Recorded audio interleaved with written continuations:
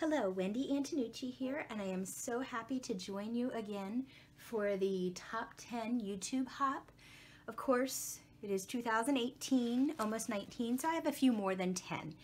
I have a few here to show you, but we are moving, so I have a few that will follow on the video that are also my favorites. So I designed for Bella, and I have for years, and it is actually Bella Boulevard. I love color. I'm all about color, so to me, their collections just really work for me and for all my family.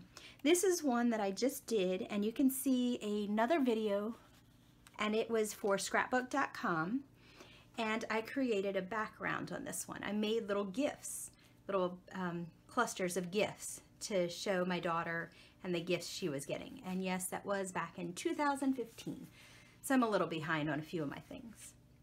This is another Bella Boulevard layout. Now, my children do not play sports. We're music people. We're not much into sports. But I had these pictures of them playing soccer. They were really into it, and I just love how this page turned out. I love the acrylic words that are from Bella Boulevard, and it's just such a bright, just wow page. I love the color again. Here's another Bella Boulevard page. This is my son. It was his birthday.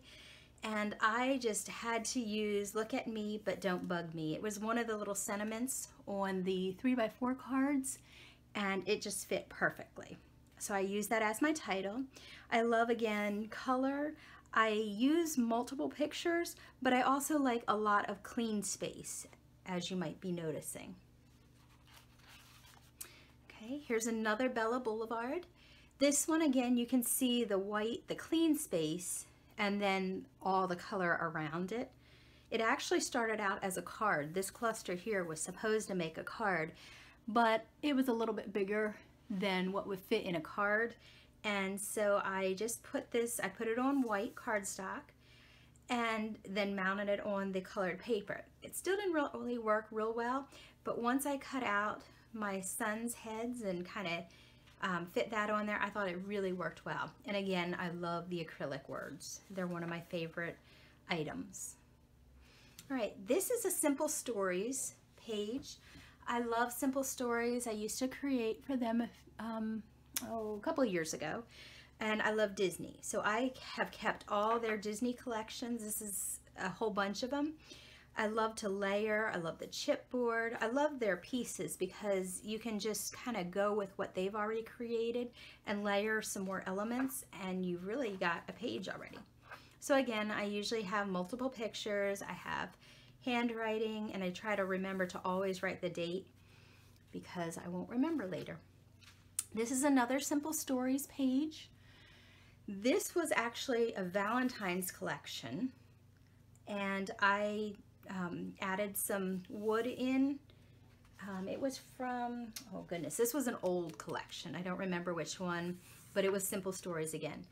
And this is one of those 6x12 pages. I know a lot of people don't know how to use them, but they go really nicely when you just butt them up and make one side maybe your picture and then one side more a decorative element. So this is just a page that I made that really speaks to me, and it's something that we hang on to. And there's a little rainbow in there because I don't think you can see from there.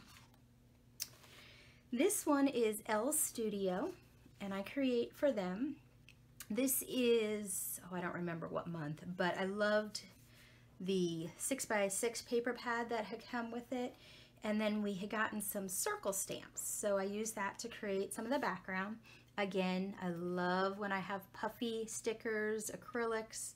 That's something really big for me. I love the white, again, the plain space, but I have my pictures. And here I chose to journal around the page to hold my, my layout in. Okay, so that's one of my favorite ones. I love how that is.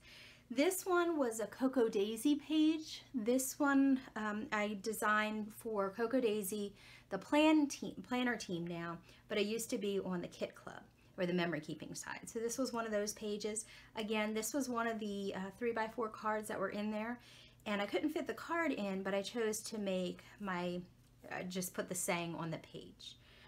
I love this page. I didn't want to cut it, so I just kind of cut it at a wonky angle and matted it on another one that allowed me to have the butterfly and to fussy cut it so I could stick my other picture under there.